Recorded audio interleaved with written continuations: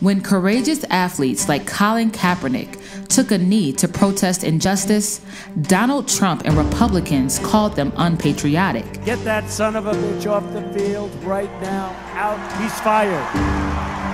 He's fired! When white supremacists marched on Charlottesville and killed Heather Heyer, Donald Trump and Republicans called them very fine people. Very fine people on both sides. And when Justin Fairfax debated the Republican candidate for lieutenant governor, Jill Vogel, she questioned his ability to speak intelligently.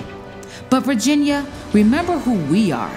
Michelle Obama reminded us, when they go low, we go high. And this November, we have a historic opportunity to elect African Americans all across the state of Virginia.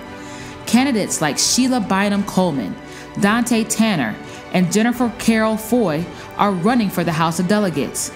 Justin Fairfax, standing on the shoulders of Governor Wilder, is running to become only the second African American elected statewide as lieutenant governor.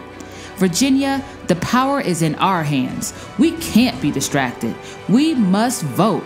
Find out where to vote at www.iwillvote.org.